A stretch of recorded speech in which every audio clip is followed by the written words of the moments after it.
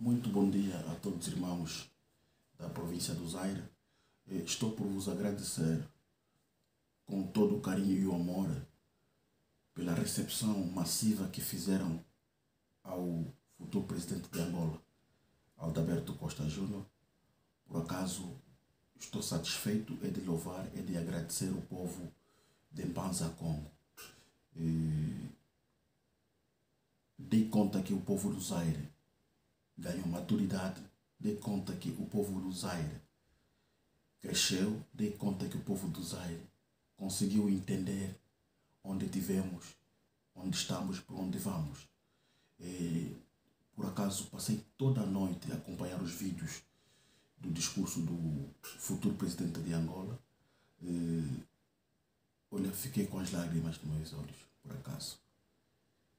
Dormi muito satisfeito mesmo, porque a vossa presença massiva conseguiu me impulsionar. Não acreditava, estava com muito receio, de outra parte ter vergonha, não acreditava que deveriam corresponder massivamente. Estou grato. Da mesma forma que apareceram no ato político do nosso presidente Alberto Costa Júnior, é de igual modo que irão de aparecer no local de voto, votar no 3, todos vocês. Por acaso, sonhamos, esperamos pela mudança. Desta vez, Deus está conosco, tudo estará no nosso alcance. Muito obrigado, meu povo. Onde ele coingi munaolozi osito, quem sacaco. Kadivo, luatoma kudivana, luatoma kika mfumueto. Ngina muna kiese, ngiangalele kibena tuka onzambi.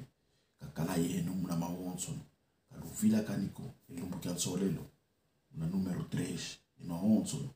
Asola, uvila kanyo bando le foto ko muna telefone yako muna papela ino solele. Amanisa, da vingila kuna basi. Pasito tezo tanina. E voto etu, pasike hiyo ako. Toma controlar esto, moço. Vou rapidamente aos irmãos do Pela. Meus queridos irmãos do Pela, o que eu vou dizer é o seguinte. Agostinho Neto, quando morreu, o seu corpo veio dentro de um avião. Dentro do avião. Estava dentro, não estava no porão. E havia a guarda de honra. O seu corpo. Os que pegaram na urna do presidente Agostinho Neto, estava o general João de Matos. Houve todas as horas militares. Mas o corpo de Eduardo dos Santos, até a sua morte, sempre continua a ser humilhado. Venho no porão para você ver que tipo de presidente que o Pela tem. Humilhou Eduardo dos Santos até a sua morte. O corpo veio no porão e não houve guarda de honra. Por quê esta má fé? É para vocês entenderem que tipo de presidente que dirige o Pela. Que tipo de presidente que vocês esperam ainda com ele. Um presidente arrogante, que ofende a sociedade civil, que ofende as igrejas. Este é o presidente que vocês querem? Não. Para vos dizer para você, claro, no próprio Pela, eu vou esclarecer com toda a certeza e a firmeza. Elídio Machado foi abandonado pelo Pela, no ponto de perder a vida. Foi um grande membro do Pela.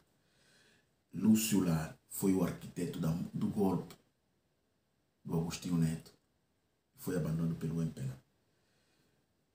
E hoje, Eduardo dos Santos foi humilhado até no ponto de fazer asilo na Espanha.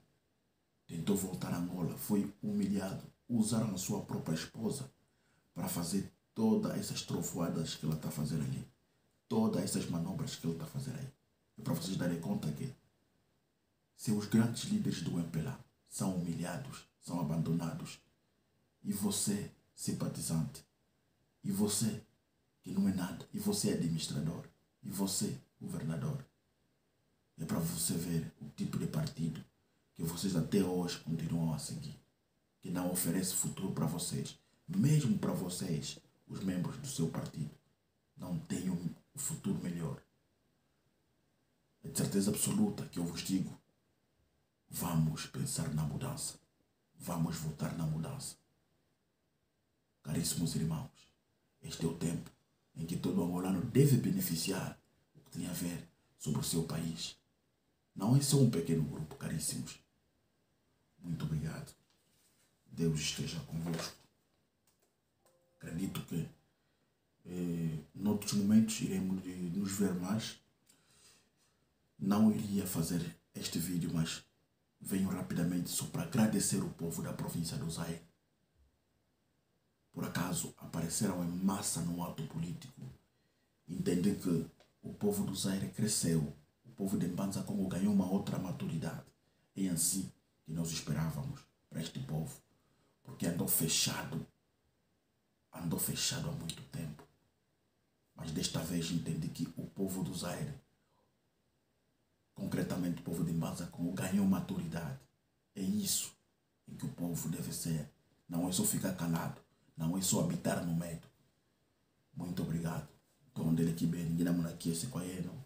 todo o respeito. Por acaso fizeram um grande trabalho. Mostraram ao presidente Aldaberto que o povo do Zaire, o povo de Mbanza Congo, está com ele e espera pela alternância. É bem óbvio que com Aldaberto Costa Júnior teremos a mudança do nosso país. E todo mundo terá o direito igual. Muito obrigado.